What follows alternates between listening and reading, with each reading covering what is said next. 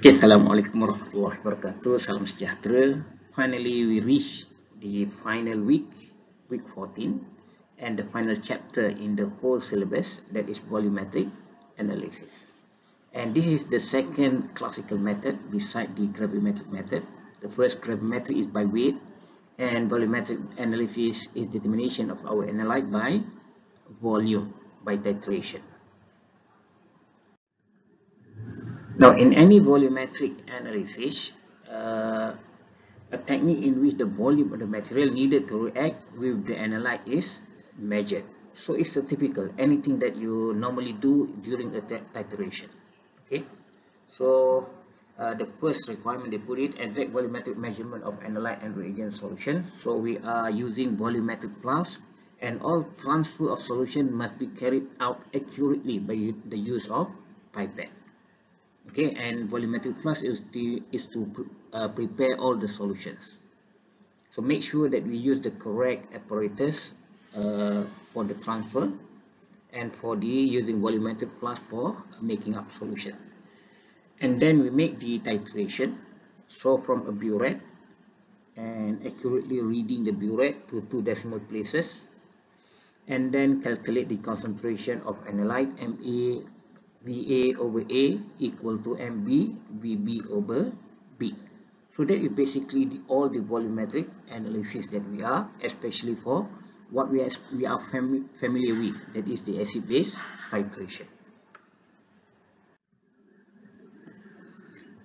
And basically the titration is we add a certain standard, okay, your titrant from a burette into the conical flask. So why use conical flask? That when we are stirring it, shaking it, so none of the none of the solution will be splashed out.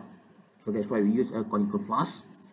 Okay, so we will add the titrant to our sample or our solution containing our analyte until the reaction is complete, and normally by the shown by a change in color of the indicator. Okay, types of titration. So there is acid-base titration. We will do it in this chapter. Some example of precipitation titration: argentometric, meaning that we are using argentum, silver, as our titrant. Oxidation reduction, without titration, we will not be involved. And then a sample, an example of complexometric titration using EDTA. Okay, the normal apparatus for doing the titration. So titrating from bullet into a conical flask, and in this case we have a magnetic stirrer, so we do not have to shake it. Instead, while releasing while doing the titration, it is automatically being stirred by the magnetic stirrer. If you look on the right, there is also the auto titrator. Okay, mostly are automated, and then all the apparatus using for titration, the volumetric flask and the pipette. And if you can observe over here, okay, so these are examples of the micropipette to inject or to transfer small volume of solution. Okay, let's go to some of the general terms being used. So the titrant, the substance or reagent solution you add in the burette, and you will add it over to the analyte. Okay, under normal circumstances, the analyte that you are analyzing normally is being put into the conical flask. But certainly it's not that it's not something which is we must do it. No. Sometimes the analyte can also be in the burette, but seldom. So under normal circumstances, we will always put our analyte in the conical flask. Okay, and then there is an equivalence point. So equivalence point is where the mole of your analyte is equal to the mole of your titrant. Okay, the mole of your analyte is equal to the mole of titrant. meaning that there is none left of your analyte in the solution. Okay, in the conical flask, all your analyte had already been titrated, been reacted with the titrant.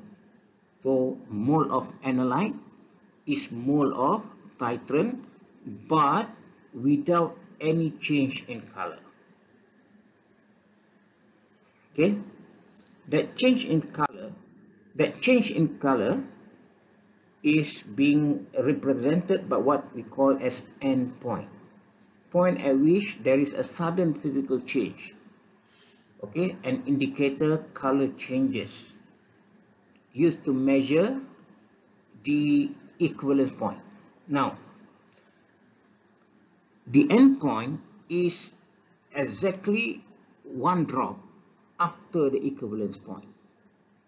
So at the equivalence point, as mentioned, there is no change in color, but at that time, all the analyte had already been reacted with your titrant.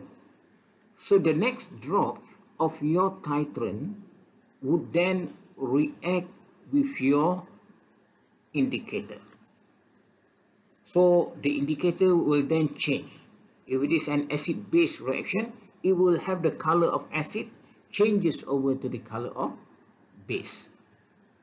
Okay, so at the end point, the drop would react with the indicator and cause the changes from the color from acid to base or base to acid. So that's the reason why endpoint is one drop after the equivalence point, and it is being represented by a change of color. So indicator is a compound having a physical property that changes abruptly at the endpoint. Okay, at the endpoint. So meaning that most of it is color changes, can be easily observed. Acid-base phenolphthalein is example of indicator. So meaning that if you have in your conical flask, there must always be your analyte and your indicator. Titration error difference between the observed endpoint and the true equivalence point. Okay. And then there is a blank titration. You are titrating a blank, the normal blank that we are used to. Okay, and then there's the term primary standard. This is a new term. A pure stable reagent used directly as a standard concentration calculated on the actual weight and volume of solution. Okay, a pure stable reagent. Okay, there are very few primary standard. Example of primary standard, I will say now, we'll go later, is sodium carbonate. Sodium carbonate is a pure stable reagent, so it's called a primary standard. So what is meant by primary standard is easy. So if you were to make the calculation of molarity, okay, molarity, you weigh certain amount of sodium carbonate, okay, and then you transfer to it a volumetric flask and you dissolve it and make up the volume. And for example, you calculated the concentration in mole per liter equal to 0.25 molar. So for a primary standard, it is exactly 0.25 molar. But for something that is not a primary standard, for example, EDTA, if you make the same weight that will be calculated to be 0.25 molar, the real concentration is not 0.25 molar. It will say around 0.25 molar. Can you see the difference? For a primary standard, sodium carbonate, you weigh and then you make the solution, and based on the calculation, that is the concentration, exact concentration. But a non-primary standard, example EDTA, when you make the calculation, similar calculation, and it should give you 0.25 molar, but in actuality it's not 0.25 molar. It's around 0.25 molar because it's not a primary standard. So how do you want to know the real concentration of EDTA? Then you have to undergo the process of standardization. So the EDTA solution that you prepare must be titrated against the primary standard. Example, sodium carbonate just now.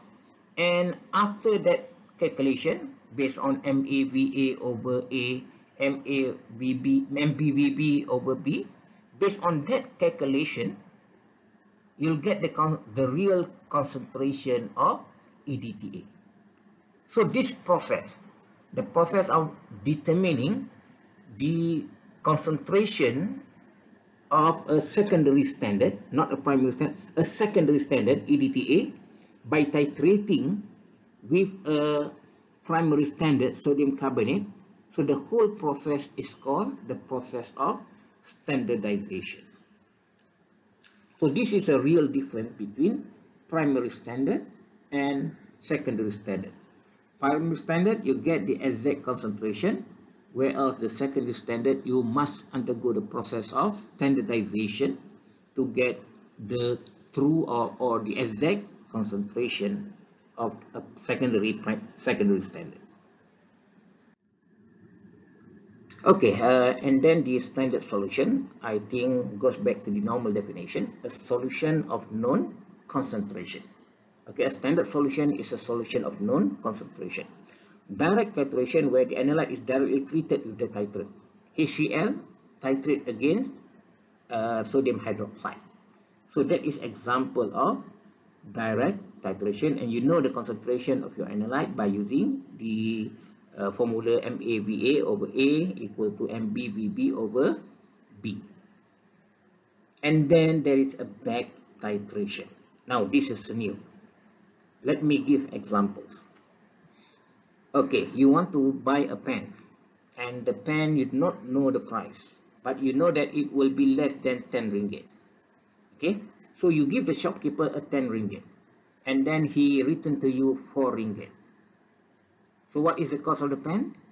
10 ringgit minus the excess that he gave back to you, 4 ringgit. So the cost of pen, 10 minus 4 equal to 6 ringgit.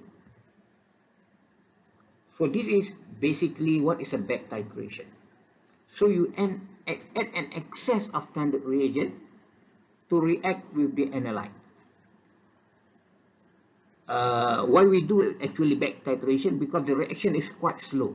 Okay, it's a slow reaction, for example. So you add this reagent in excess, and slowly it will react with the analyte. And then you know that there must be some excess of the reagent which is not reacted. So you titrate, you want to know the amount, so you titrate that with a second titrate. Okay, and finally you know what is the amount of unreacted reagent. So you add an excess of standard reagent minus the unreacted reagent, and then you know the amount of reagent that reacted with your analyte. So that is basically back titration. And in this subject or in this topic, we would discuss this using Volhard titration. It's a precipitation reaction in Volhard titration. In Volhard as the indicator actually. Okay, is in precipitation titration. Now, if you have a titration, the plot of titration curve of pH versus the volume of titrant.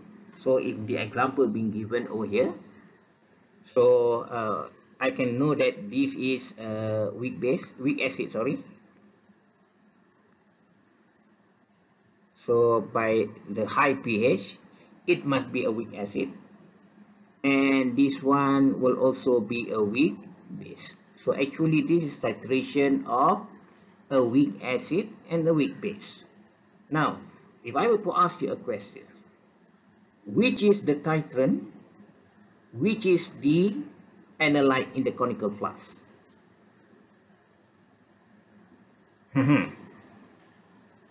Okay, Which is the titrant? If this is ammonium hydroxide versus ammonium hydroxide is the base, and then the acid is the HNO2, for example. Okay, nitrous acid, weak acid and weak base. So which one is the titrant? Which one is the analyte? So look at the where the curve started. The curve started in the acid range. So when we are measuring the pH, we are measuring it in the conical flask. So easily we can confirm that the acid will be in the conical flask, and then the titrant is the weak base. Now, how would I know that this is a weak base and a weak acid? By the shape of. If I were to draw it, I were to sketch it. If I can give you a good sketch. Okay, a good sketch.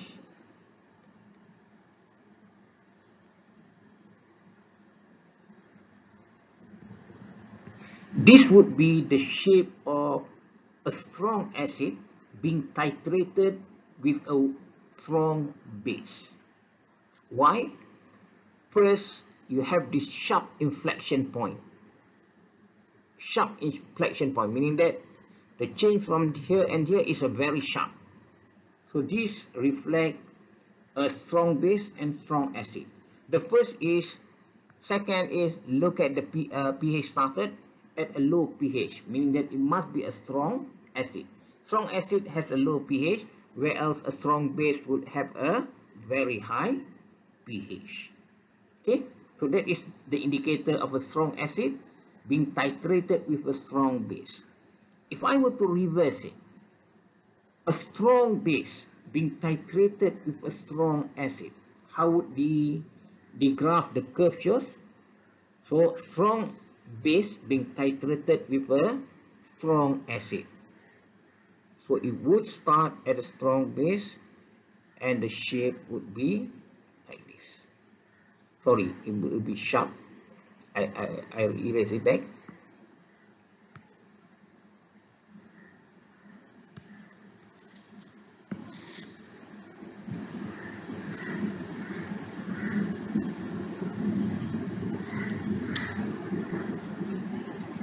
Okay, so this would be a strong base titrated with a strong acid.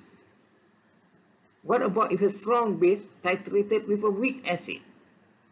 Then the same drawing, except that you would observe this one to be like this. Okay, so this one would be a strong base being titrated with a weak acid. So these are shapes of the titration curve. So depending on which is in the conical flask and which is the titrant, and the shape changes accordingly.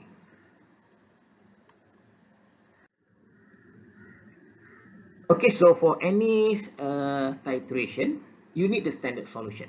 Okay, you need the standard solution, and you want to have a known stoichiometric relationship with the analyte, and in the solution, in the conical flask, so you will add the analyte with your indicator, and the indicator change must be very clear. For example, phenolphthalein, from colorless to pink in color, very distinct change. But if you were to have an indicator changing color from yellow to blue, it's quite difficult to mark when is the endpoint. So a good clear endpoint signal is an advantage for that indicator. Okay. Now, preparation of the standard solution. Then there is a direct method, preparation of the primary standard, and then the indirect method, standardization method for a secondary method. As mentioned just now, example for a primary method, sodium carbonate. Whatever being prepared, give you by calculation the concentration, that is the exact concentration. Whereas for a secondary standard, when you calculate it, that is not the exact concentration, but you have to do standardization to know the exact concentration. So there will be a two-step: making the solution and then making a titration against a primary standard to know the real exact concentration of a secondary standard. So a direct or primary standard, a solid primary standard reagent is weighed and diluted to a known concentration in a volumetric flask and used directly as the titrate. Okay, so you weigh the amount and then you dilute it, or you dissolve it in water, for example, and in a volumetric flask, and you make the calculation of the concentration. So these are the properties of a primary standard: and known chemical formulas, high stability, high purity. All these are the properties of a primary standard. Okay, let's look at some examples of primary standard. So just now sodium carbonate, the molecular weight, and then there's a three one, whatever it is, okay, the name, and PAM, the compound being mentioned. Okay, so that is the molecular weight. And standard for base titration, potassium hydrogen phthalate, KHP, and then KH iodate, potassium hydrogen iodate, benzoic acid. So these are primary standards. And further examples for precipitation titration: silver nitrate, sodium chloride, potassium dichromate, potassium iodate, sodium oxalate. So these are examples of primary standard. So there's not a lot of primary standard. Okay. So when you prepare the primary standard, I keep repeating it. Okay, primary standard prepared by weighing it and then dissolving it and then prepare it in a volumetric flask. Okay, so you will know the concentration. To prepare concentration of 0.1045 molar. So what do? Molarity equal to gram divided by mole divided by liter. Somehow you arrange it. Okay, to get the gram.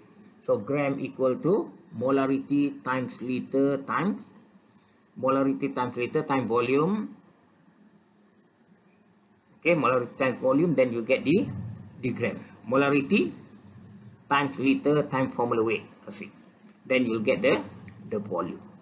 Okay, so that's how you make the calculation of a primary standard. And how do you make the calculation of a secondary standard? The first step is similar as the primary standard. You make that calculation. You weigh your EDTA and then you make the solution. But then you have to make the titration against sodium carbonate, for example, to determine the real calculation of EDTA by using the formula MAVA over A, MBVB over B. Okay, so these are things I strongly believe that you have already done it somewhere in your matrix or in your high school. I'm just stating it as a repeat, as a reminder of how calculations are being made. And then there is the volumetric calculation, preparation of a standard solution. So calculate the amount of whatever the standard solution is required to prepare 100 ml 1000 ppm stock solution of aurum in 0.1 normal HCl. So this is exactly the same calculation that I gave you last time. Calculation of 1000 ppm of magnesium using magnesium foil, if you can remember, and then the same calculation of 1000 ppm of magnesium, but this time you are using magnesium nitrate.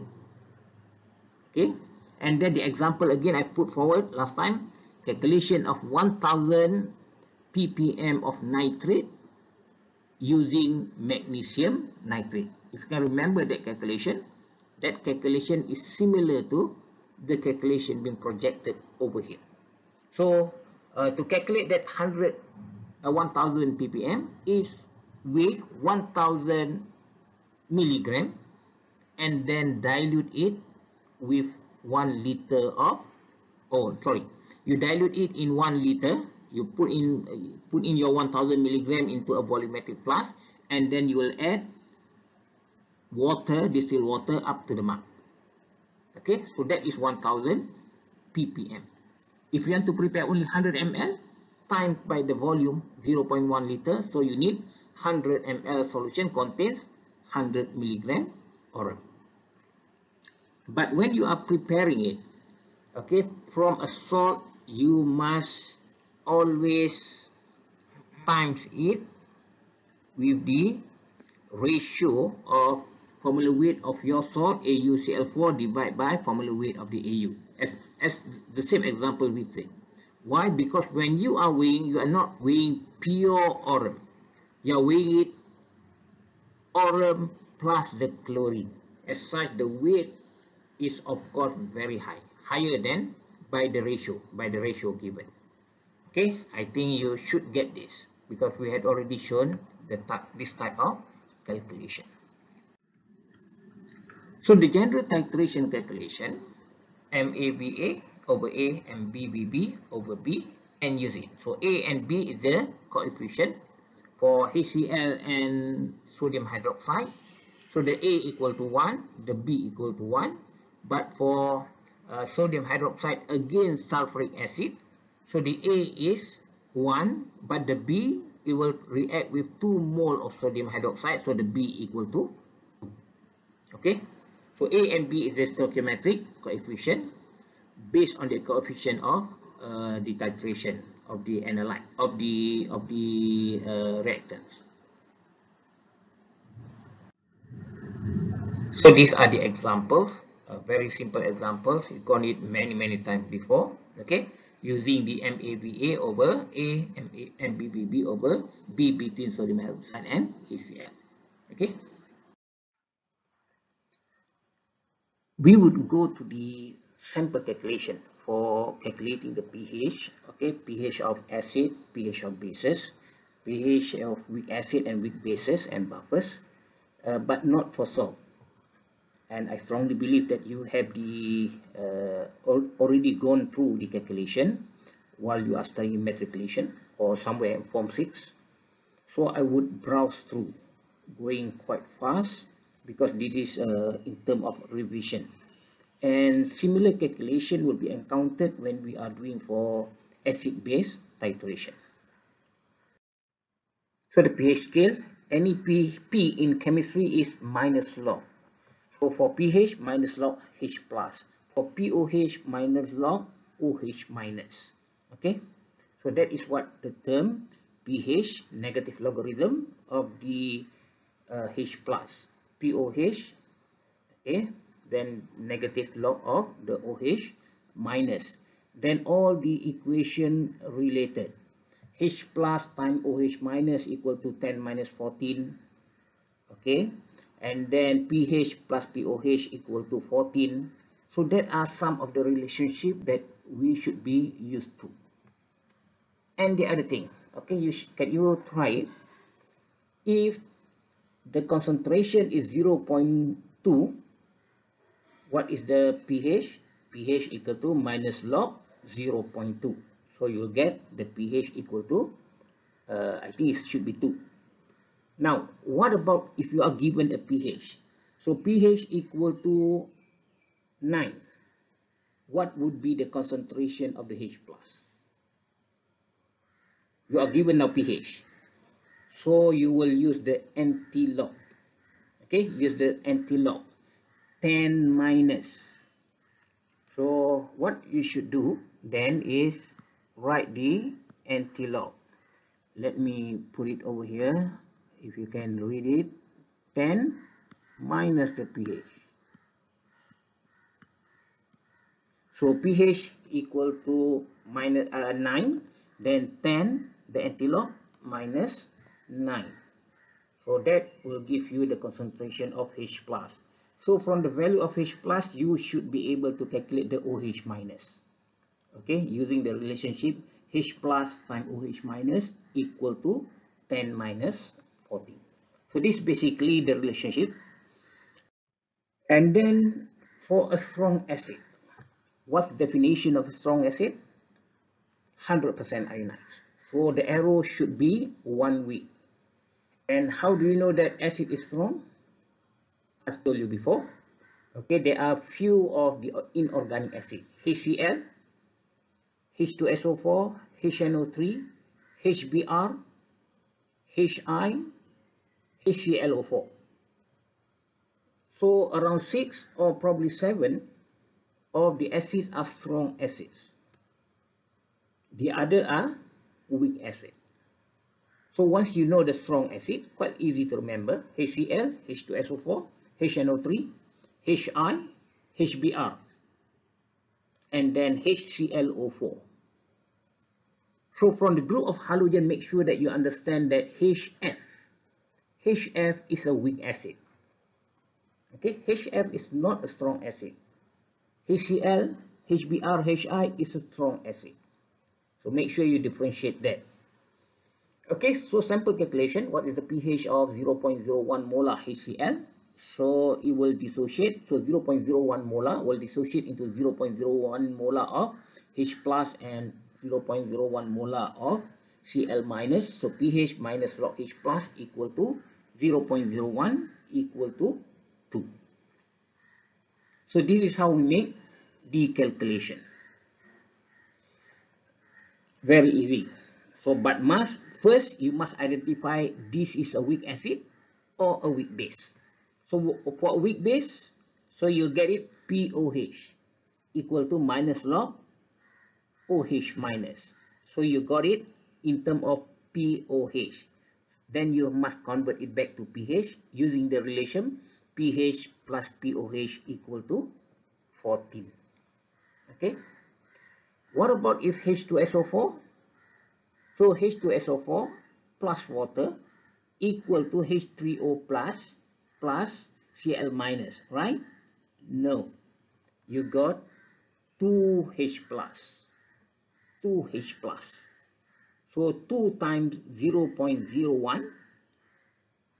Okay, so you must minus it to 2 times 0.01, and you would see that H2SO4 would give you a lower pH, meaning that it is a strong acid. Why? Because it contributes more H3O plus into the solution. As such, it will have a lower pH. So that's how we make calculation for strong acid, and similarly strong base. Okay, strong base, these are the example for strong base using sodium hydroxide. So you calculate, you got it, the pH. Okay, they put it in one sentence: pH equal to 14 minus POH. So you calculate the POH, then you'll get the pH. So similar calculation. So then what is the 100%, what is the strong base? So I told you, okay, the hydroxide of the 1A group and the 2A group except the top one, BeOH2. Okay, so other than that, in the first group and the second group, 1A and 2A, all are strong bases. Now, and then you are given what we term as a weak acid. So it is not completely ionized. So how do you know that is a weak acid? So you know it because it's not a strong acid. A simple definition. So why is it weak? Because it's not in the list of the strong acid. So acid acetate, whatever the name, HCN, HNO2, HF, so all are weak acid. And the weak acid are being differentiated by having the what we call as the dissociation constant. For an acid is Ka, for a base is Kb. Okay, that is dissociation constant. So if we compare HCN and HNO2 having the value of HCN 4.9 times 10 minus 2, the dissociation constant, and for HNO2 4.4 times 10 minus 4. So we can know that both are weak acid. Why? Both have the value of Ka. HCl, is there any value of Ka? No.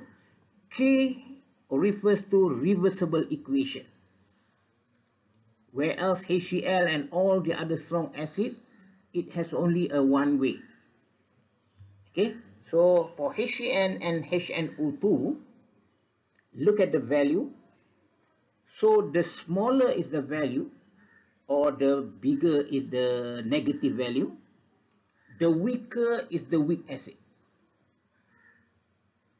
So for example, HCN minus 10, HNO2 minus 4. Therefore, HCN is a weaker weak acid, or HNO2 is a stronger weak acid, because in the dissociation it will produce more H plus compared to HCN, but it's still a weak acid. The amount dissociated is small relative to the strong acid.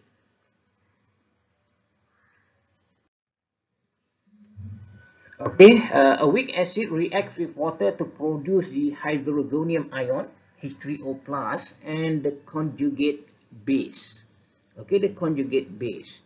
HCl dissociated into H plus Cl minus.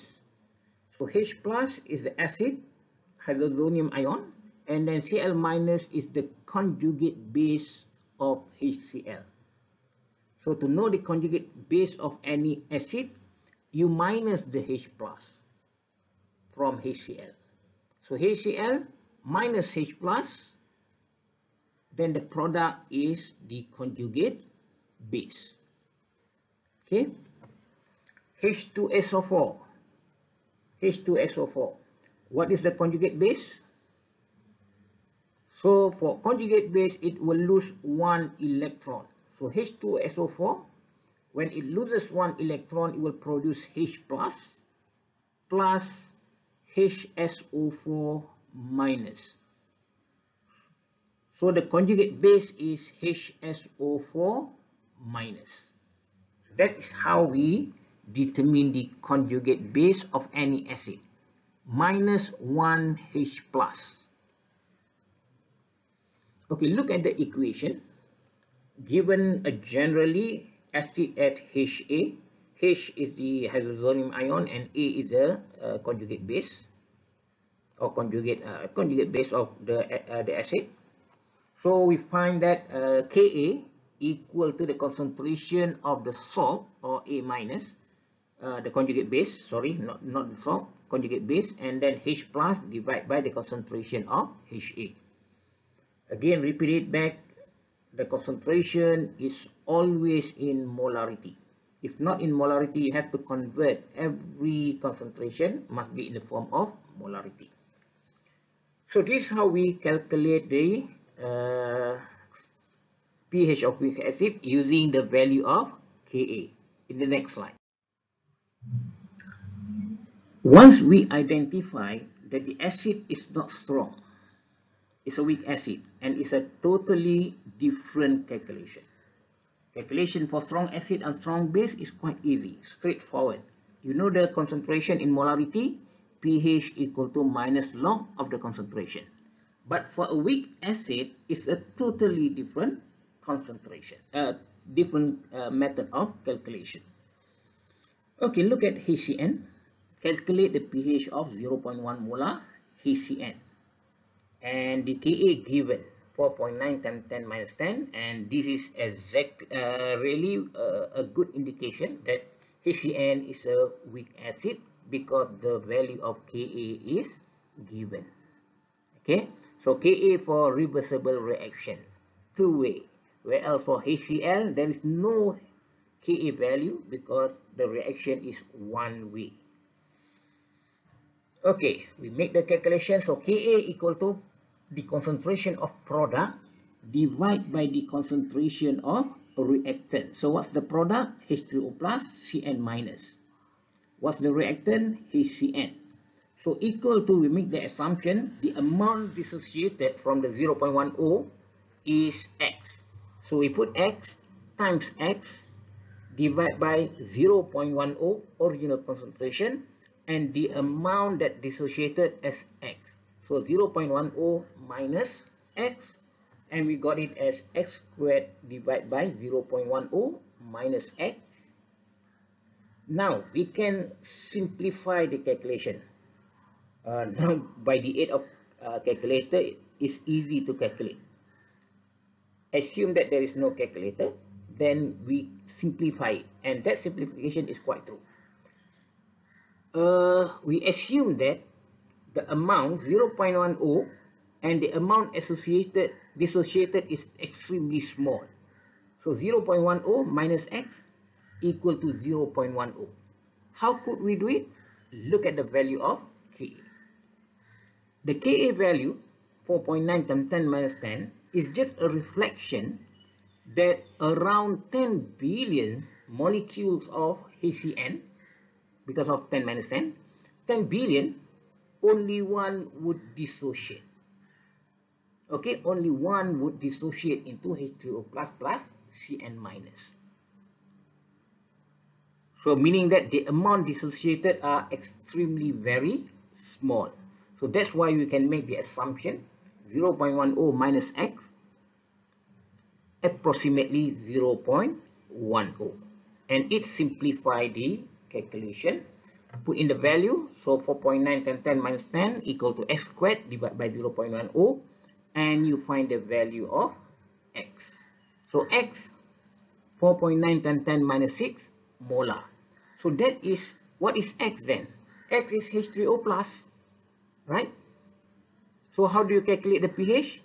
pH equal to minus log of that X. So minus log 4.9 times 10 minus 6. Let me calculate it for a while. Okay, minus log 4.9 minus 6,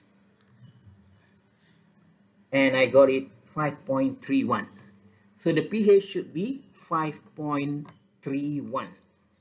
So that is the pH of 0.11 molar HCl. Okay, so this is how we do calculation for a weak acid. For a weak base, similar calculation, except that in a base, the value of Ka being changed to Kb, and a base would dissociate OH minus. So that H3O plus would be replaced by OH minus. Okay, so can we calculate the then we calculate the POH, okay, rather than the pH, and from the POH we can convert up to pH. Okay, so that's how we calculate for a weak base.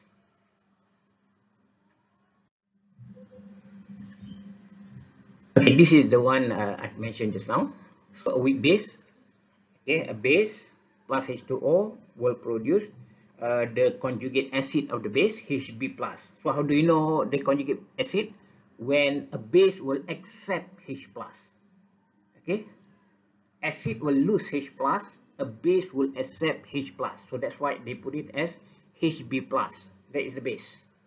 Plus OH minus, and characteristic of base is to produce OH minus. So the dissociation constant is Kb. Kb equal to Hb plus, the concentration of the conjugate acid.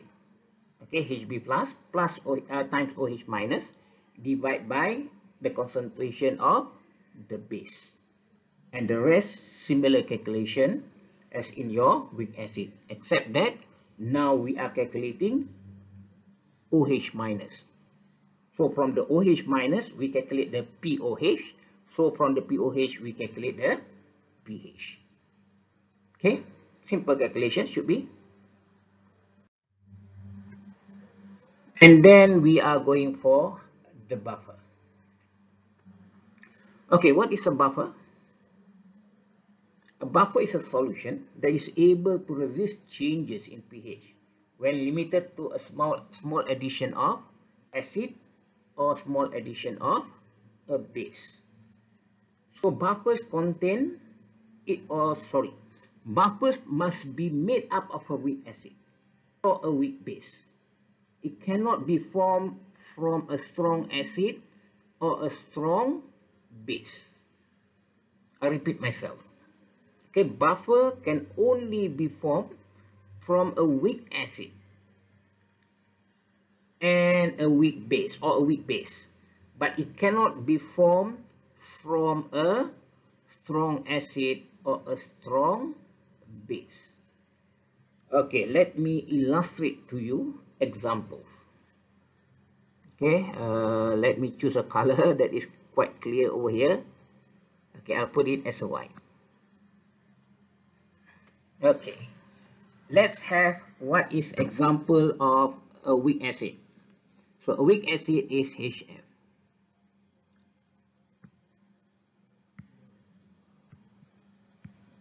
Okay, so HF will dissociate into H plus F minus, right? So HF is the acid, the conjugate base is the F minus. Okay, F minus. So how do you want to form a salt from the conjugate base? Okay, it's because the definition of a buffer is a weak acid plus is the salt of its conjugate base. Okay, oh, it doesn't stay over here. Okay, a weak acid, it must be a weak acid plus the salt of its conjugate base. So right now, HF plus F minus. So this is the conjugate base. How do we form salt from the conjugate base? Add another cation. So Na plus. So you add Na plus over here. So it becomes a salt. Okay. So this will be the salt of the conjugate base. So what then is a buffer? I write it above. HF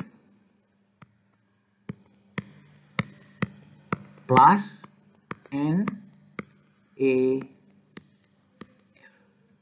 Okay, so this is how we form a buffer.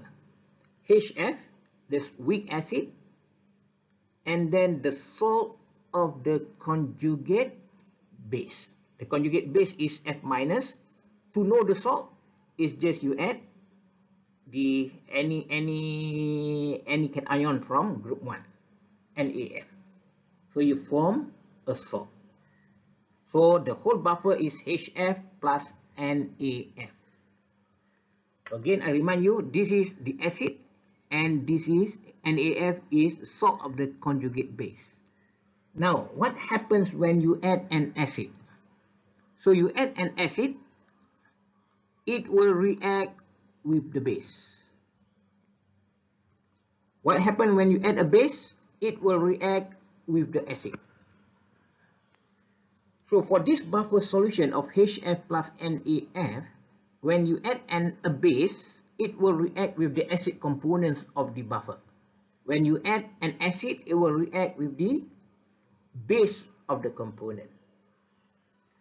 Okay, so this is how a buffer works. So to summarize it, a buffer consists of a weak acid and its conjugate base. Sorry, a weak acid and the salt of its conjugate base. Or it consists of a weak base and the salt of its conjugate acid. Okay, CH3COOH, or that is also acid. Okay, so the example given somewhere else. Okay, so this is how we define by buffers. Example of the calculation for buffer solution. So the buffer is HF and the salt of its conjugate base, sodium fluoride. So the concentration is 0.01 molar HF and then 0.50 molar sodium fluoride. Okay, so these are the calculations. If you look over HF, 0. Using the Ka just now, okay, then X equal to 0.010 minus X, and then in the same time, the salt, sodium fluoride, will also contribute the concentration of the F, okay, 0.50. So when you insert into the equation, Ka equal to 3.5 10 minus 4, that's the Ka for HF. Then X, okay, X is sodium, and then the F, X plus 0.50 divided by 0.010 minus X. From there we got it, X equal to 10.7.0 10 minus 6, and the pH is 5.5, meaning that the pH of this buffer solution is 5.5. Okay, a simple calculation of how we calculate the buffer solution, similar to a calculation for the acid, except that now there's a contribution from F minus. Okay.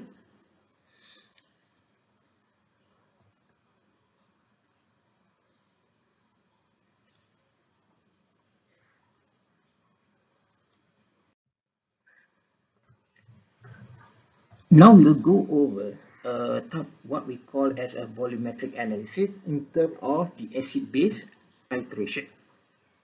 Okay, when we titrate acid and a base, and two examples will be made: strong acid and strong base titration, and weak acid and strong base titration. Okay, what are acid-base titration? I think we already common with it. An acid and base being reacted, and since it's a titration, so we use a burette and the conical flask. And when it's a strong acid, so it will yield a sharper endpoint. What does that mean? A small change in the volume of the titrant will produce a very large change in the pH.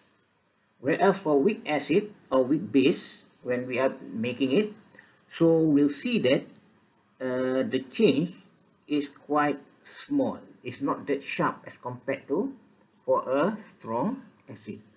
I think the diagram will illustrate better. Okay, example and application of acid-base titration. So many biological samples, and in the palm oil titration, so there's a lot of acid-base titration still being carried out in the industries. A lot, and it's worse for us to look at how titration are being made. So this is what meant by a sharp titration. Okay, a sharp peak. So if you observe again,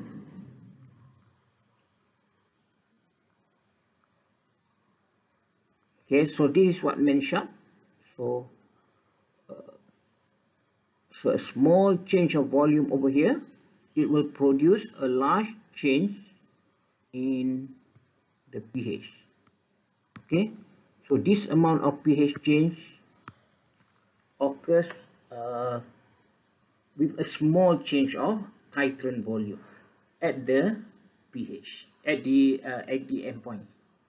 Okay, and for strong base and strong acid, it will have the equivalence point at pH 7.0.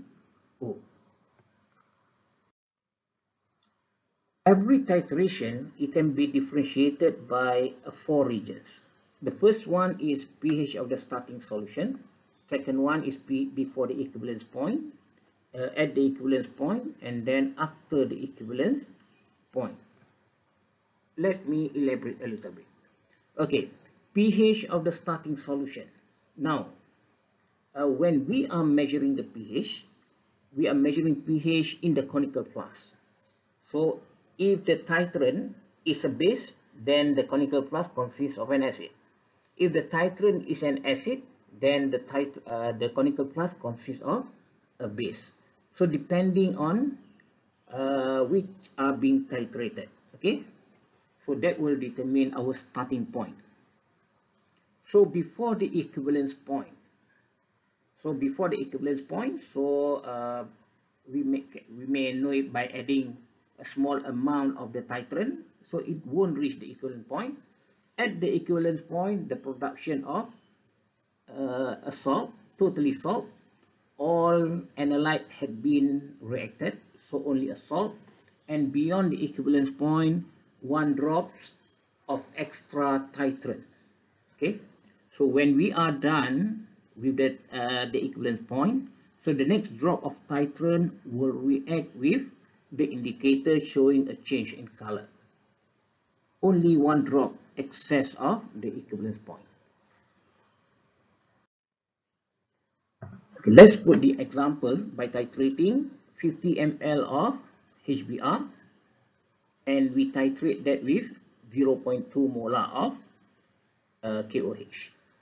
Okay, so we would add 10 ml, 25 ml. So we know that at 25 ml, it would be the equivalence point.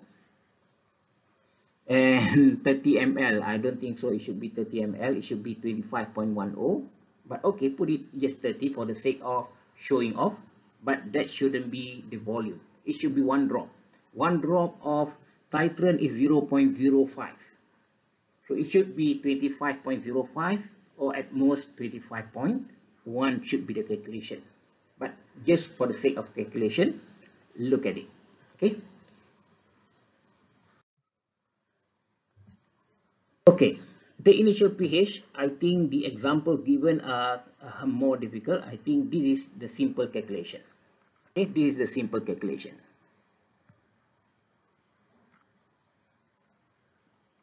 So what is the initial molarity is 0.10.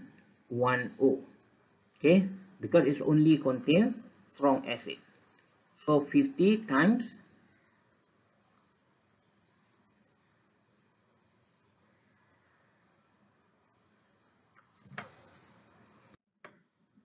so when we add 10 ml of sodium hydroxide, so let's put the calculation again. So 50 ml times 0.01 of the initial HBr, so we would have a 5.0 millimole. So if you look back, 0.1 mole per liter is equivalent to 0.1 millimole per milliliter. So we add the milli. Okay, mole per liter convert to millimole per liter, so it's the same unit for the molarity. Okay, so there is 5 millimole. If you can remember, this one is molarity equal to mole per liter, so they check for the initial H plus. Okay, so this is the calculation. Okay, OH minus added, so how much? 10 ml times 0.2, meaning that there are 2 millimole of base are being added. Okay, so the amount of excess acid 5 minus the 2 base being added, so all the acid base added will react with the acid, so now we are left with 3.0 millimole of acid. Now the volume had already changed. Originally is 50 ml, but we add the 10 ml of base, so the total volume is 60 ml. So what's then the new molarity? 3 millimole divided by 60 ml, so it is 0.05 molar. Okay, so the pH minus log the molarity of H plus 0.05, and we get the pH now at 1.30. So when we add a base, so the pH jump from 1.0 to 1.30, just a slight increase.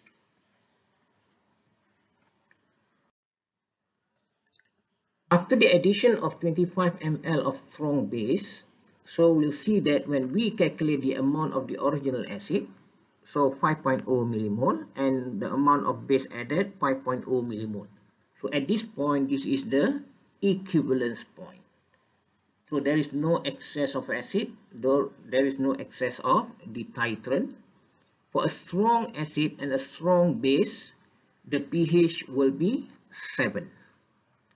So why? The same amount of H plus and OH minus, 10 minus 14, and then calculate the H plus and the OH minus, so the pH will be 7. Only for strong acid and the strong base, the pH at equivalence point will be 7.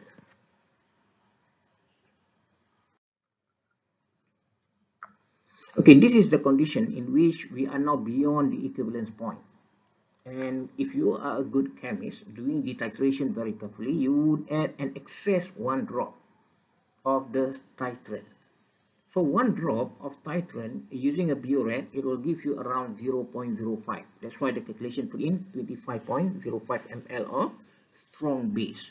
So right now the initial acid is 5, and then you already added 5.01 millimole of the base. So there will be an excess millimole of base, 1 drop. So what does this 1 drop occur? It will react with the indicator.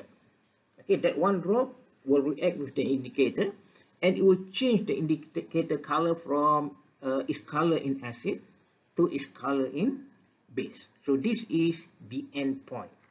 1 drop in excess of the volume in equivalence point. Okay, and 0.1 drop in excess. So right now you have the excess is 0.01 mole, and then there will be 75.05 milliliter, and you get the molarity of the base added, extra added, the 1 drop is 1.33 times 10 minus 4, and you calculate the OH minus to be 3.88, and you calculate the pH, 14 minus 3.88, 10.12. So this is the endpoint, and the endpoint occurs at pH 10.12. Now look at the huge jump in the pH value. With 1 drop, it increases from the equivalence point at pH 7 to pH 10.12, 3.12 increase in the pH value with 1 drop. So that is what we call as a characteristic of an acid or a base titration. Okay, a huge jump in the pH value with a small increment of the titrate. We'll go now to the second one, is the titration of a weak acid with a strong base. So we replace the HBr now with a weak acid. Okay. We'll go now to the second one, is the titration of a weak acid with a strong base. So we replace the HBr now with a weak acid. Okay. The same region would be discussed. pH of the starting solution before the equivalence point. The only exception before the equivalence point, at the equivalence point, and after the equivalence point. Now this is interesting actually. Okay, this is interesting. Let me elaborate. So when we are starting the calculation, we are starting the calculation for the weak acid. Because we are using a weak acid against the titrant a strong base. So right now we are calculating for the weak acid. Okay, so that's the first region. The second region, when we already add base, so what happens when the base added to the acid, it will produce salt. It will produce salt. So in the solution right now, you will have your original weak acid and the salt. And if you can remember, what is the definition of a buffer? Buffer is the presence of a weak acid and salt of its conjugate base. So actually, before the equivalence point in this type of titration is a buffer solution. And the calculation is based on the calculation for buffer solution. Okay. Now, at the equivalence point, if it is a strong acid with a strong base, the pH will be 7. But over here is a weak acid. and a strong base. So we would expect that the pH is not 7. So the pH goes to which is stronger. So since the base is stronger, a strong base, so the pH is likely to be more than 7. Okay. So when the pH is calculated right now based on the concentration of the salt. So what is the salt being formed? For example, I just put example. If it is titration of acetic acid with sodium hydroxide, so acetic acid dissociate to form acetate. So that is the conjugate base, and we add the sodium. Sodium acetate is the salt. So when we make the calculation later on, so it's based on the hydrolysis of the salt, sodium acetate. Now let me put a point. Please listen. So sodium acetate consists of two parts, sodium and acetate. So for sodium, it is the cation of a strong base. Okay, originally it comes from sodium hydroxide. So for a strong base or a strong acid, it will not hydrolyze, meaning that there will be no changes in pH when it reacts with water. Okay, but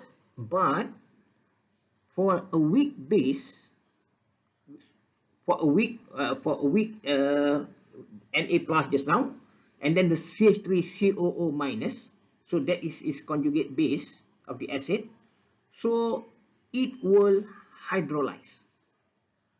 Okay, it will hydrolyze. So in the hydrolysis of the conjugate base, it will produce OH minus in solution, and this is why the equivalence point will be more than 7 because of the presence of OH minus produced by the reaction of the conjugate base with water. We'll discuss this further during the calculation. After the equivalence point, so after the equivalence point, all the weak acid is already exhausted, finished reacting. So we would be have the concentration of a strong base, and calculation is based on calculation of the strong pH of the strong base. So if you look in this type of titration, it's very interesting why all types of calculation is involved. The first region is calculation of a weak acid. The second is calculation for a buffer solution. The third one, calculation of hydrolysis of the salt. And the fourth one, calculation of a strong base. Very good examples of us having to have the understanding of calculation for all types of calculation for weak acid and base titration.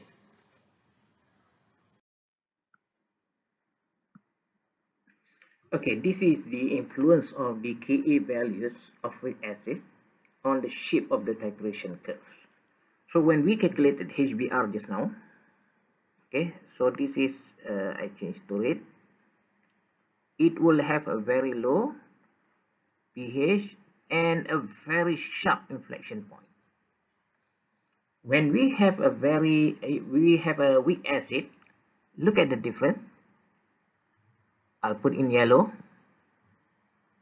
It will have a higher inflection point, higher pH, and then it will have so if you see the curve over here, okay, the curve over here, so when it increases, it will increase more gradually. It's not as sharp as a strong acid. So this differentiates a weak acid. First, if the pH is higher. The second, in terms of the inflection here, when it goes up, it will go up gradually. It's not a sharp over here as compared to a strong acid. We go to the titration, example of titration of acetic acid. with Ka 2.1 10 10 minus 6. So acetic acid is weak acid. And then we'll go for sodium hydroxide as the titrant. So NaOH is a strong base. So we'll calculate it at the 4 region, similar to the 4 region before the titration, after the addition of 10 ml sodium hydroxide at the equivalent point, and then after the addition of 1 drop of sodium hydroxide beyond the equivalence point, the end point, so a change in color, so the increase in pH. Okay, the first one, initial pH. So you have in your conical flask is acetic acid. So the calculation involves calculating the pH of 0.10 molar acetic acid, and this is the same exercise that we calculate last time. So similar exercise. So using the Ka and put in the X, and the X is the H3O plus. Okay. So you calculate the pH of minus log of 4.58, 10 minus 4, that is the concentration of the H plus that you obtain. So you'll get the pH at 3.34. So look at the pH. For a weak acid, the pH is much higher comparatively to a strong acid. We use HBr just now is pH 1.0. So that is the pH of a strong acid, the same concentration 0.10 molar, but the pH would be 1.0, whereas for a weak acid, the pH would be 3.34. Okay, so this is the initial pH of the solution. And then we'll add a certain amount of sodium hydroxide. Now, I'm not sure the calculation. Let me try to explain it if you can understand it very well based on your previous lesson. Okay, previous lesson in metriculacy. You add sodium hydroxide to a buffer solution. Right now, it's a buffer solution. It will form a buffer solution. So you are now calculating the pH of a buffer solution. Okay. Now, what is the amount of sodium hydroxide added? You add 10 ml times 0.1. So this is the millimole. It doesn't calculate. So this is the amount or the millimole of sodium hydroxide added. Okay. Now, every time the hydroxide is added, it will react with your acid. Okay, because it's a base. Sodium hydroxide added is a base, so it will react in the combination of your acid. So your acid is CH3COOH, and it will form a salt. So the amount of sodium hydroxide added is similar, is the same to the amount of salt being formed. Okay, so this is what is meant. Sodium hydroxide added equivalent to the amount of salt being formed. Okay, so we'll calculate it and then get the molarity. The molarity right now is the volume is 40 because originally is 30 plus 10. So you get so you this divide by 40 and you'll get this is the concentration of your salt. Okay, let me repeat it for you. Okay, a buffer solution, okay, it consists of a base, okay, or in this case an acid, a weak acid, and is salt of its conjugate base. So how does the salt form? When we add sodium hydroxide to a weak acid containing CH3COOH, so it will react to form acetate, sodium acetate. So what is the concentration of the acetate? You time based on what is the amount of sodium hydroxide being added, 10 times 0.1, divide by the new volume. The new volume is 30 plus 10, so you get the concentration of the salt is 0.025. Now, look at the concentration of the acetic acid just now. So it's 3.0. If you can remember, when we add the sodium hydroxide, it will react with the acetic acid. So what happens to the concentration of the acetic acid? Will be reduced and the salt concentration will increase. So when we add base, it will react with the acid. So the acid concentration will be reduced and the salt will increase. Okay. Now, not in this question. What about if I were to add a base? So the base will react with the, what about if I add an acid? The acid will react with the base, that is the salt. So what happens to the salt? It will reduce in concentration. How much? Depending on how much acid are being added. So what happens to the concentration of the acid? The acid will increase. How much? Depending upon how much of the acid is being added. So the same amount of acid being added, that is the formation of the salt, and that will be the same amount of acid that will increase. Okay, you add acid, the salt will decrease, the amount of acid will increase. You add a base, the acid will decrease and the amount of salt will increase. So in this case, you add the base. So when you add the base, how much base? 1 molar. Okay, 1 millimole. So what is the amount of acid left? Originally 3.0 minus 1. So this is the amount of acid left. Okay, when we make into concentration, okay, the concentration is 0.050. So we put into the equation. So this is the salt and this is the acid.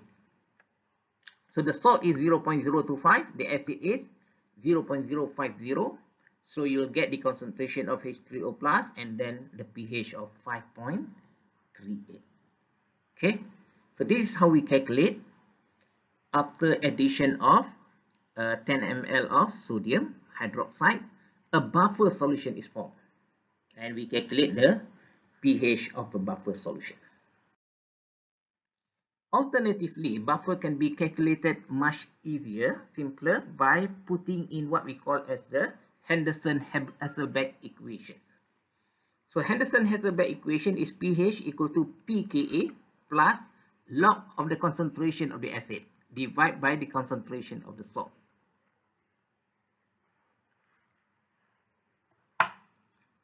Log of concentration of acid divided by the salt.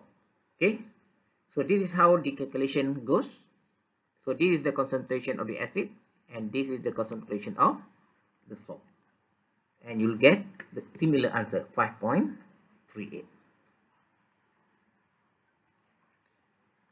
So your choice whether to use this equation, which is for me is simpler, or use the previous type of calculation. Okay, this is at the equivalence point. So at the equivalence point, mole of acid equal to mole of base. Okay. Now, when we titrate strong acid and strong base, we do not have to calculate the equivalence point, pH at the equivalence point, because it's certainly to be 7. But when we are calculating strong acid and a weak base, okay, strong acid and a weak base, so we'll go to the stronger component. So since it's strong acid, so we expect the equivalence point to be less than 7. But in this case, we are titrating acetic acid, a weak acid, and a strong base, sodium hydroxide. So we expect the equivalence point to be more than 7 because of the strong base. Secondly, what happens, and this is explain what the term as hydrolysis, and this is, we call it as anion hydrolysis. When the salt form is acetate, sodium acetate, so when sodium acetate dissolve in water or dissociate in water, it will form Na plus and it will form acetate. Sodium plus would not react with water, no hydrolysis, but acetate will react with water, and in this reaction it will produce OH minus. Okay, it will produce OH minus. So the whole equation is, we call this as the hydrolysis equation, and this we term as anion hydrolysis because CH3COO minus undergo the process of hydrolysis. Okay, hydrolysis, so anion hydrolysis will produce OH minus. So that's the reason why the pH is more than 7. Okay, now we make the calculation. Okay, so right now you are given just now is acid, right? If you look over here, it put the term Kb, which I actually I don't like it. For me, I would put it as Kh. Can I write it over here? Kh equal to Kw over Ka. Okay, just to reflect that Kh is hydrolysis equation, not dissociation constant of the base, but instead this equation, okay, the equation that we are describing, these are hydrolysis equation and we are describing it. See, it's the same formula, Kw over Ka equal to Kb, but this one I write this as Kh, hydrolysis equation. Okay, so we put in the values, and next page, right? Okay, we put in the values and we got the calculate the value of OH minus 2.18 times 10 minus 5, and we calculate the POH 4.66 and the pH to be 9.34. Look at the concentration. So at equivalence point, the pH is more than 7. Why? During the anion hydrolysis, it will contribute OH minus to the solution. That's why it is pH 7, more than pH 7. When we calculate it, the calculation shows that the pH occurs at the equivalence point occurs at pH 9.34. Now look at the pH right now. For pH above the uh, equivalence point, that is the end point after one drop of your titrant are being added. So after the addition of 30.05 milliliter of sodium hydroxide, so all your initial acetic acid is already reacted. Okay, it's already reacted. So we are now left with excess of uh, your titrant. So if you make the calculation, 30.05, okay, times 0.1, so okay, so this one 30 times minus 30.0, so this is the amount in excess. Okay, so the volume now is 60.05, 30 plus 30.05, and when you calculate it, the amount of concentration of sodium in excess is 8.32 times 10 minus 5 molar. So we'll calculate the pH to be POH, sorry, to be 4.1, and then the pH to be 9.92. So it increased the pH from equivalence point 9.34, and further one drop it will be 9.92.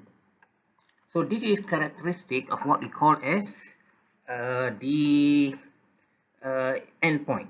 Okay, what's the pH at endpoint? One drop after the equivalence point. Okay, so we are done with calculation of the titration between a weak acid and a strong base. So you will have to know the calculation for a weak acid, for a buffer solution, hydrolysis equation for the salt, and also pH of a strong acid.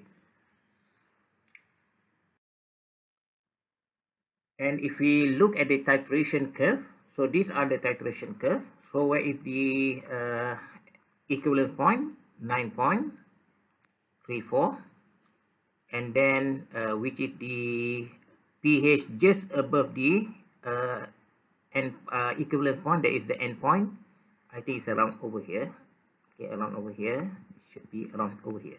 So this value 9.92 should be around here. Okay.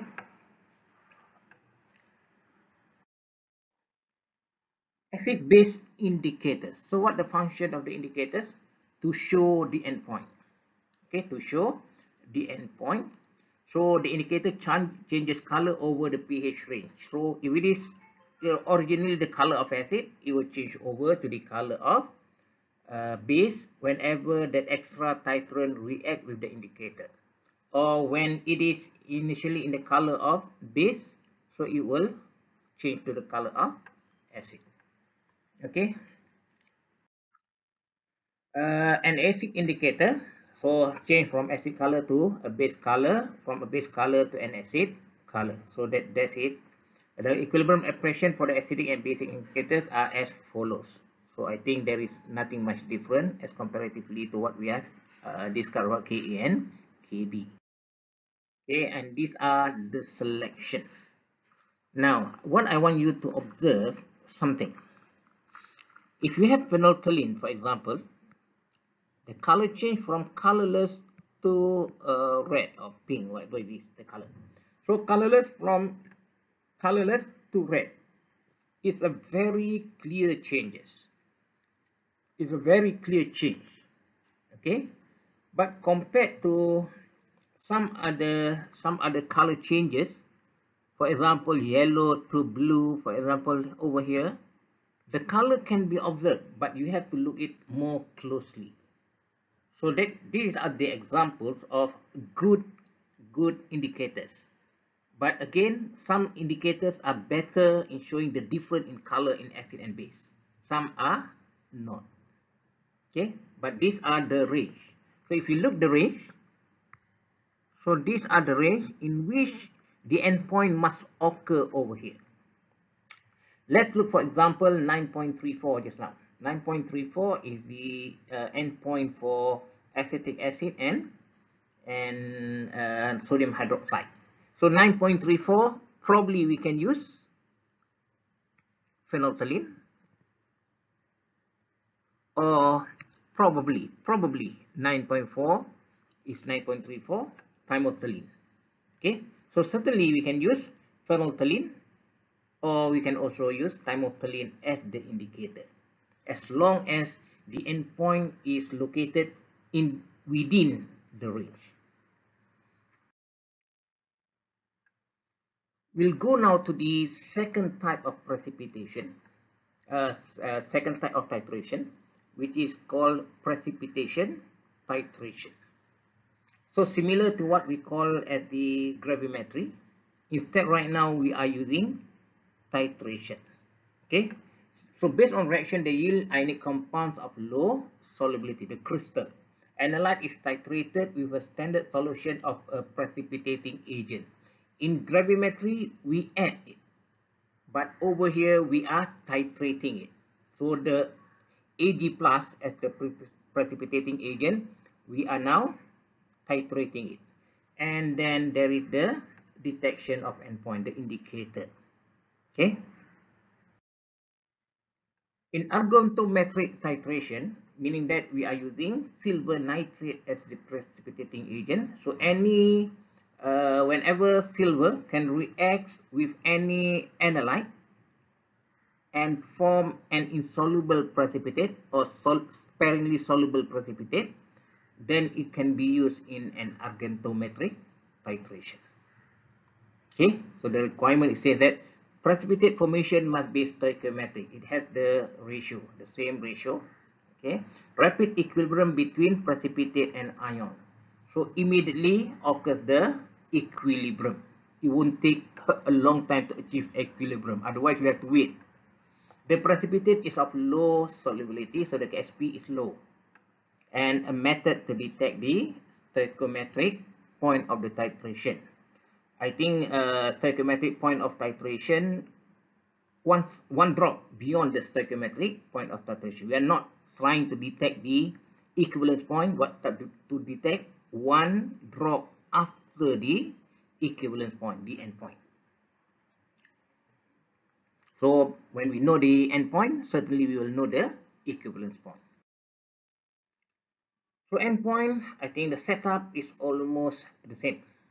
Okay, but in this technique that we will be discussing, it uses an indicator based on chemical methods, okay, chemical reactions. because it says that over there, chemical method still gives accurate result. Some other new instrumentation, they use as what we call as ISE, ion selective electrode. When we immerse that electrode in the solution, it will detect how much of our ions are in that. So it's very easy compared to titration. So we immerse it, the ion selective electrode, it will be very selective to our ions of interest, and it will give us the millivolt, the reading of it. That is an option, but not the one that we are discussing. We are discussing about the titration. Okay, the problem of precipitation titration is to find the endpoint. So we would discuss quite detailed, I think, about three of the methods being used to detect the endpoint: the Moore method, Fajans method, and the Volhard method. Somehow we would not plot the curve. Okay, in this we will not plot the curve. So we can plot the curve by the potentiometric method, measure the potential of silver electrode. So we would not do this in the experiment, and we will not discuss this further. So we would only discuss about the indicators used in the form of chemical methods. Okay, precipitation titration indicators, how does it work? So similar to all our titration, okay, titrometry. So when we have a titrant in the burette and we have the analyte and the indicator in the conical flask. So when we make the initial titration, all the titrants will react with our analyte. So if A is the analyte, R the titrating agent, and IN is the indicator. So we would see at the initial part of the titration, the A analyte will react with the R, the titrating agent, up to a point in which we achieve the equivalence point. At equivalence point, all our analyte had reacted with the titrating agent. And beyond that, in the endpoint occurs when the next drop of titrating agent would react with our indicator. So that indicator will change from one color to another color when the reacting titrant, the titrant added will react with the indicator. So in Moore method, is based on the formation of colored precipitate. Again, or Volhard method is based on the formation of soluble color complex, and Fajans method based on the absorption of indicator on the precipitate. Okay, let's discuss about the titration. So in Moore method, now we are discussing about the indicators. Okay, a direct method for chloride determination based on the formation of secondary precipitate or more to detect the endpoint. Let's put it. So when Ag plus Cl, A plus, so this is our analyte, and this is our titrant, and this is our product. So AgCl is our product. Okay. So at endpoint, chromate is there. We add in the conical flask chromate. So chromate in the indicator. So we expect that one drop of our Ag plus, the titrant, will react with chromate, producing argentum chromate. And it will give you a brick red color, showing that that is the endpoint. Okay. So at the equivalence point, if we calculate it, 1.8 and 10 minus 10, the solubility of Ag plus or solubility of chloride should be 1.34 times 10 minus 5. So that is the equivalence point. Is there any color changes? No, at the equivalence point. But then we would have to need one drop bigger than 1.34 times 10 minus 5 molar, and then only the formation of argentum chromate and the red color will be visible. Okay. So these are examples of the color. I think you can observe it. The color analyte and then the red color. Okay, conditions and sources of error.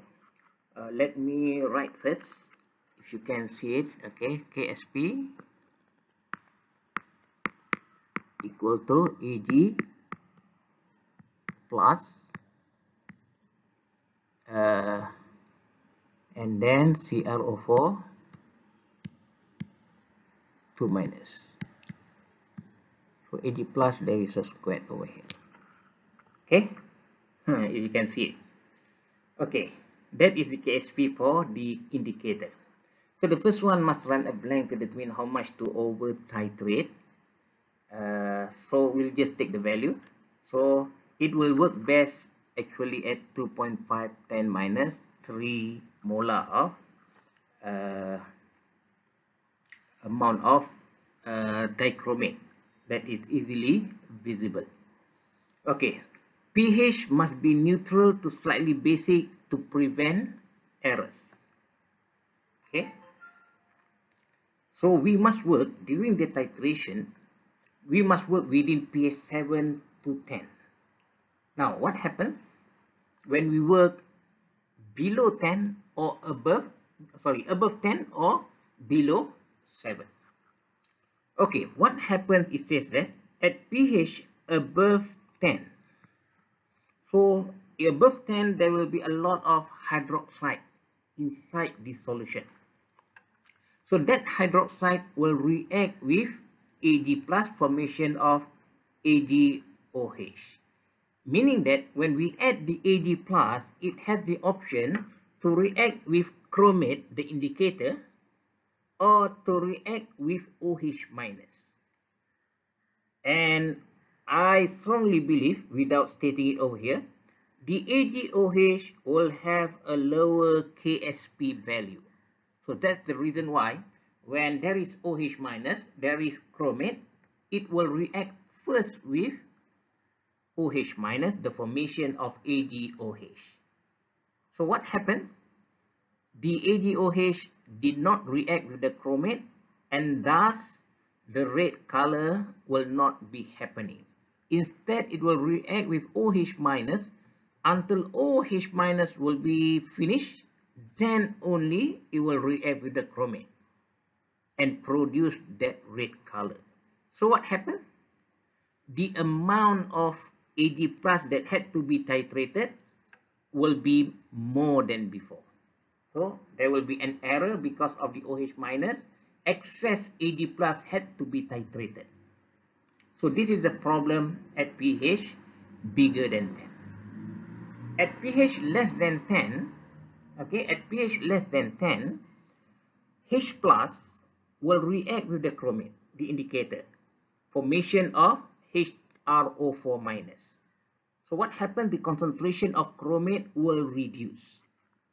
So if I put it, so when the chromate concentration is reduced, so what happens? To achieve the same value of KSP, the amount of Ag plus that you need to add or titrate will be more. Okay, so that is the error. I repeat myself. At pH less than 7, there will be H plus, and H plus will have a preferential reaction with chromate as compared to argentum, silver. So it will react with the chromate, formation of HCrO4 minus, and the concentration of the chromate will be reduced. Okay, will be reduced. Therefore, to achieve this KSP, so since the concentration of chromate is reduced, you must add a lot more of the silver to achieve the value of KSP or more than KSP, so that it will change in color. It will precipitate out and change in color. So this is what we call as error. If we were to titrate it at less than 10, less than 7, less than 7 or more than 10. So it must work best between pH 7 to 10. Okay, what is the concentration of chromate that you will insert into your conical flask to be the titrant. So this is basically what the calculation is about. So you have the KSP of AgCl to be 1.82 10 10 minus 10. So at equivalence point, okay, the concentration of Ag plus would be 1.34 10 10 minus 5. Concentration of Cl minus also 1.34 10 10 minus 5. Okay, so in the formation of the precipitate of the indicator, so it has KSP against chromate, KSP of 1.1 10 10 minus 12.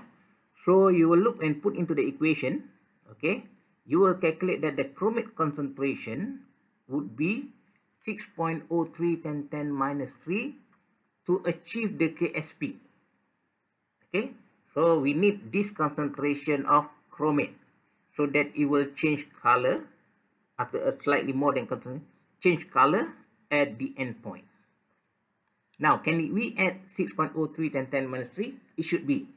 But then it says that since chromate is yellow and it will mask the red precipitate, we cannot see it clearly. So that's why it says that the concentration suggested, as in the last slide, 2.5 times 10 minus 3. So actually we would, in the titration itself, we would have to add more Ag plus because the concentration of the chromate is lower. So we have to have a higher concentration of Ag plus. But since we do it for every sample, we normalize the error or the changes.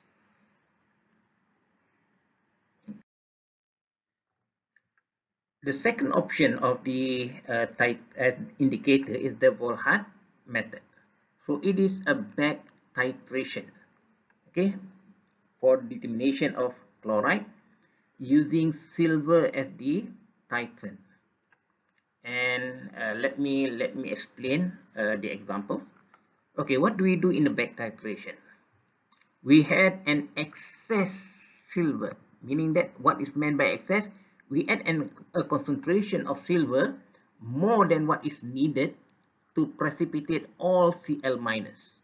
So this must be in excess. Okay, must be in excess, and it will react with the analyte chloride and formation of the precipitate, and this is the concentration of Ag plus in excess. And then we would titrate Ag plus with thiocyanate, okay, and it will form this one. And in the titration, we would use FET plus as the indicator, and in the titration, we use thiocyanate as the titrant. It will react with the indicator formation of bright red color, FeSCN 2 plus. It's a complex. So FeSCN complex. So the endpoint is red in color. Okay, so this is a back titration. So I repeat it as I told you last time. So if you want to buy a pen, you don't know what's the price, so you give 10 ringgit, and then so this is the 10 ringgit, okay, the 10 ringgit, and then you don't know what the shopkeeper will return to you 4 ringgit, okay, will use 4 ringgit. So you know now what is the excess. So this is 4 ringgit and this is 10. So how much of what is the cost of your pen? 10 minus 4, so it's 6 ringgit. So similarly, by knowing the concentration that you add in excess, and then by titrating and knowing the concentration of Ag plus in excess, so you minus from the original concentration, you will know the concentration that react with the chloride. Okay, so this is example of a back titration. These are what being described just now. So AgCl will form the precipitate, okay, and then the excess Ag plus will be titrated again thiocyanate, okay, and then it will form this precipitate. So when at endpoint, so the excess titrant, this is the titrant, will react with the indicator. So this is the indicator formation of FeSCN2 plus complex, which is red in color.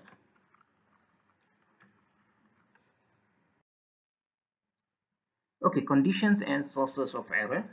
So the rate FeSCN2 plus compact color is detectable at 6.4 × 10⁻⁶ molar, a low concentration, good enough. Titration must also be done in acidic pH, okay, to prevent precipitation of our indicator. Fe3 plus is our indicator. So at high pH, it may react with the hydroxide and be precipitated out. So we would certainly have an error, okay, if the concentration of Fe3 plus is being reduced. Okay, so that's the first condition. Do it in acidic pH.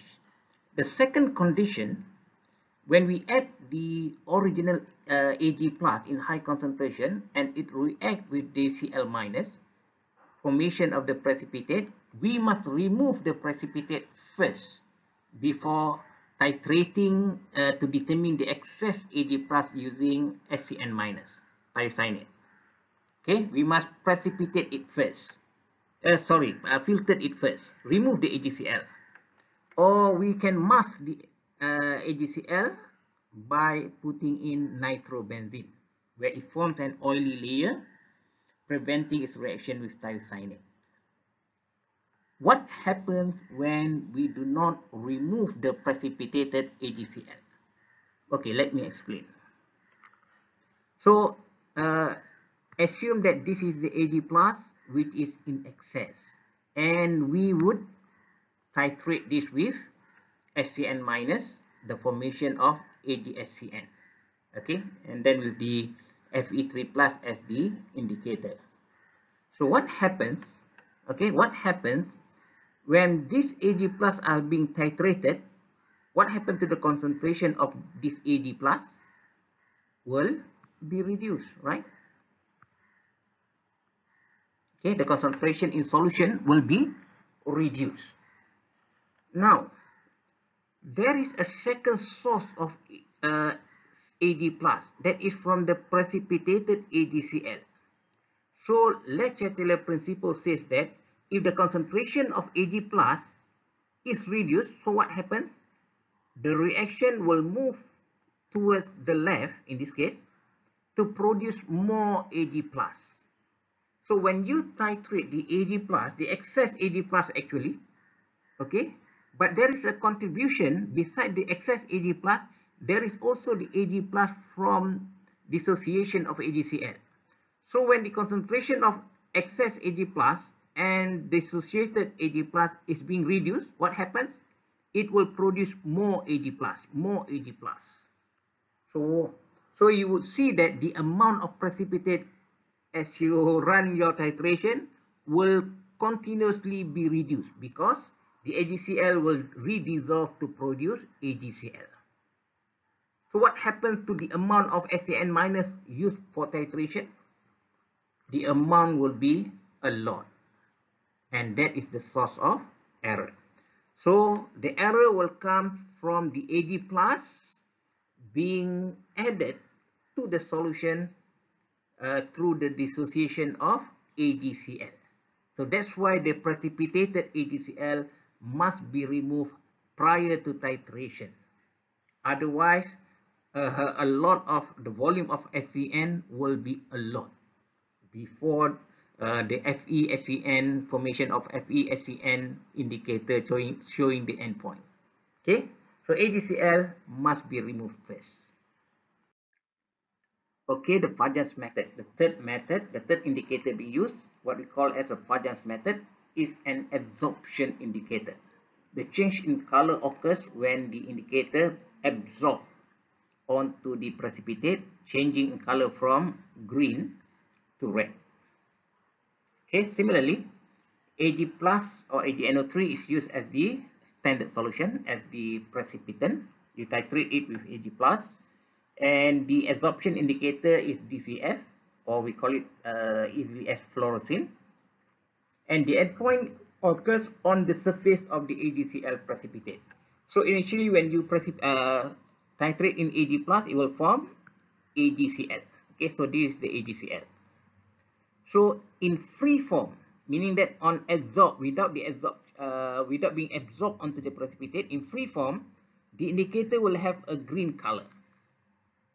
Okay, Now, what happens at endpoint? Okay, endpoint.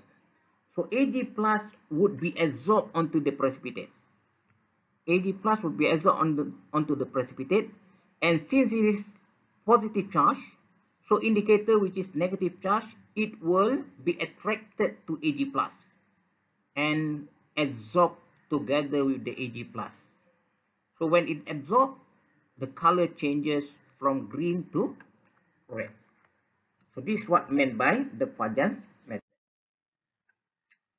So this is the Fajans method. So again, the color changes whether it's in free form or whether it's in red absorbed form, which is red. So the green color and the red color in absorbed form. Let's put it how how it happens.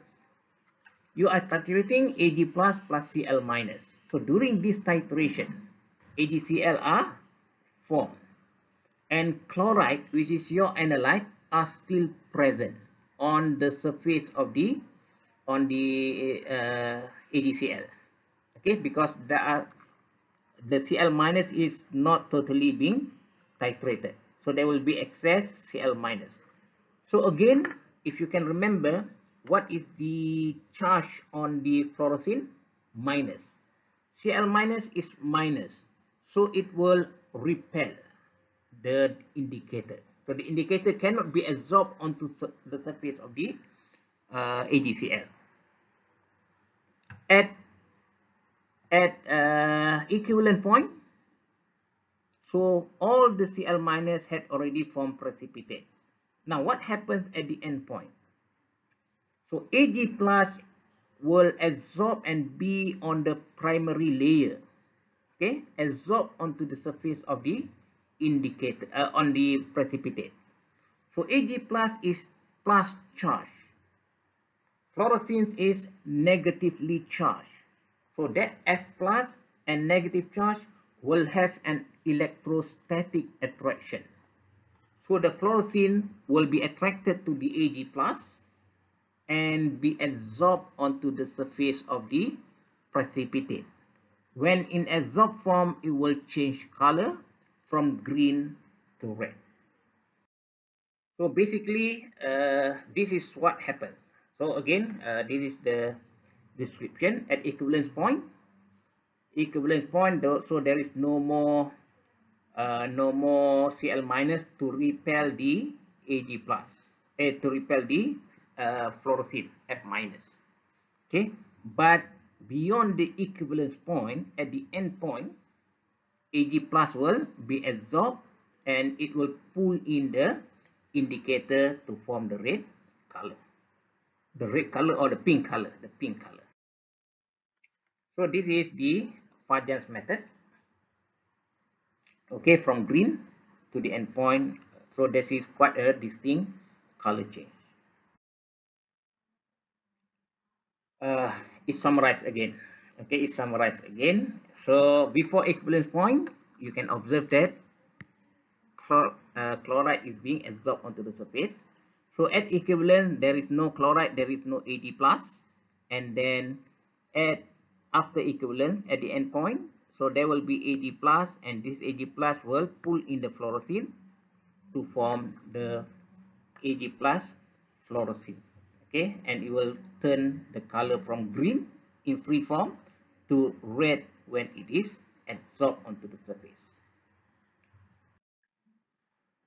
Okay, finally, the volumetric analysis based on complexometric titration, complex formation titration, and it's similar to your laboratory lab assignment that you did in the lab, titration of uh, hardness of water, to test for the hardness of water using EDTA. So EDTA will form correction compound with most metals, and that's why it's a very good complexing agent for metals and can be used for determination of the concentration of metals based on EDTA. Now this is EDTA. So if you look at EDTA, depending on the pH, at higher pH, okay, this one will become minus, O minus, O minus, O minus, Okay, this one O minus and O minus. So all the H plus will be deprotonated at higher pH. At low pH, it will have that H plus. So depending on the pH. So that's why given all the value of the Ka. Okay. So we expect that when it has in the form of Hy3 minus, it must be a high pH. So pH, high pH, because the Ka now is 5.50 times 10 minus 11. Now, important thing, EDTA will always combine with metals in 1:1 ratio. Okay, 1:1 ratio. If you look examples over here, if it is a divalent compound, it's still in 1:1 ratio. Monovalent, sorry. This is divalent, still 1:1 ratio, and then trivalent also in 1:1 ratio. The only difference is the number of charge: monovalent, divalent, and trivalent. The type of complex being formed, but it's always a 1:1 ratio. And this is the formation constants of complex. Okay, the higher is the value, the stronger is the bonding. So these examples of metal EDTA complexes, and we can use the EDTA for titrating. And in the lab, if you can remember it, you are using aerochrome black tea as the indicator, okay, for determination of water hardness. Okay, the titration indicators, we can use colorimetric indicators, but we would discuss or look at the structure of aerochrome black tea, a metal ion indicator. So this is aerochrome black tea. When EBT, okay, alone, it will be in blue color. But when you put in your metal analyte, it will combine with metal and with a color of red. Okay, so now EDTA is added, and the metal ion initially formed with aerochrome black tea will form complexes with the EDTA preferentially, because it forms a stronger complex. So it will form complexes with the ETA instead of the EBT. Okay, and then it will give you a blue color. So when it is EBT metals, it's red in color, but when it is metals and EDTA will change to blue color. So we expect the color will change from red to blue at endpoint. Okay, uses of EDTA. So we'll go over to the only one that we will discuss, that is complexation of calcium and magnesium for reduction of water hardness. Okay, these are the example of the calculation. Determination of water hardness: 100 ml drinking water treated with buffer at pH of 10. Calmagite indicator was added, or not EBT. Okay, Calmagite indicator was added and the solution titrated with EDTA. So 23.5 ml of the titrant was required to achieve the endpoint. Calculate the water hardness in terms of ppm Ca CO3. So again, we remind you, it's easy because it involves a 1:1. Okay, 1:1 complex formation. So molar of calcium, volume of sample equal to molar of EDTA, volume of EDTA. Okay, so molar of EDTA given, volume of EDTA given. So meaning that if we can calculate how much EDTA is being used, or how many moles of EDTA equal to the moles of calcium actually. Okay, so we put in the values and we got it as 117.6 ppm. In the calculation, it gives you 1.175 times mole per liter. So what do you do? Convert this to ppm. Okay, so this is how we get it, 117.6 ppm, an easy calculation. The alternative answer, how do we calculate the calcium and EDTA? So right now we know there is 1 mole of calcium will react with 1 mole of EDTA. So by calculating the millimole of EDTA, we can calculate the millimole of calcium. So EDTA 0.0050 times 23.5, and we get the millimole. And to get that into milligram, times it by the formula weight, we get 11.76 milligram. But we are making only in 1 liter. So we got it, divide it by 100 ml or 0.1 liter, and we get it 117.6 ppm. So the water hardness is 117, and we compare it, we got it that the water hardness is medium. Okay, so this is the alternative calculation for determination of calcium, and this same technique of calculating you can carry out in the lab. Okay, the lab answer should be similar to this. Okay, by this slide we end the topic volumetry, and also we'll end the topic of our class, the whole class, and by this slide. So thank you very much for your attentiveness and for your involvement in the teaching. So again, I thought that this would be my last semester teaching and trying to put in my best face in it, trying to put in my best effort in it. Somehow it changes. So my first 35 years of teaching, this is my first time of teaching through recording my voice. So my English is not as good as my Malay. So I just hope you can understand it very well, although the proficiency is not, there's a lot of as such. Sorry for that. So really sorry for that. I do not have the good proficiency in English, but I think it's enough for you to understand what is being delivered. So thank you very much for being attentive, for giving me the support and putting in the commitment and the involvement in the teaching process. I really hope that you could understand what are being presented, and I really wish you could answer all the questions and obtain a good grade in your study. So stay home, stay safe. Hopefully we will meet somewhere, okay, in the final exam, okay, and then we'll meet somewhere in the program of roadmap of faculty science or other places that so as to appreciate one another. Okay, thank you very much. Assalamualaikum warahmatullahi wabarakatuh. Salam sejahtera.